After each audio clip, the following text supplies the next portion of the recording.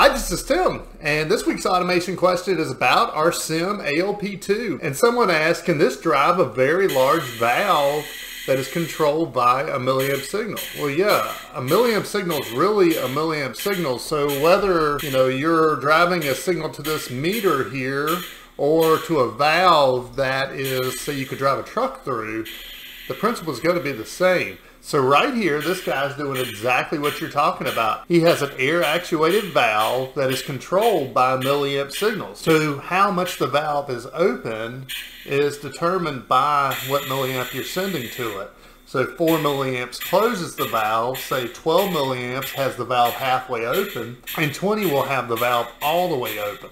And also, I want to thank this guy for sending in this application story, because it really helps people understand and learn what milliamp signals can do when we have stories like this. Our trainers can do a lot, but seeing these things in the real world is really helpful.